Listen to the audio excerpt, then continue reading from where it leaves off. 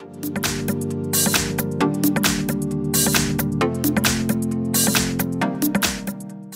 front of me is Samsung Galaxy Z Fold 3, and let me show you how to change SIM card pin on this phone. So at first, just unroll the list of all apps and enter Settings.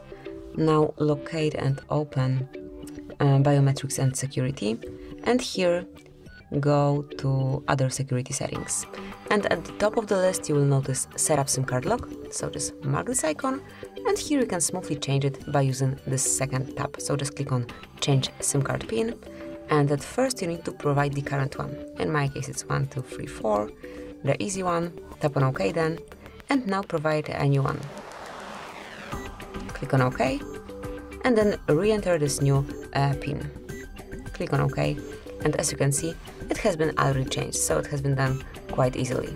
And that would be all. This is how you can change SIM pin. Thank you for watching. Please subscribe our channel and leave the thumbs up.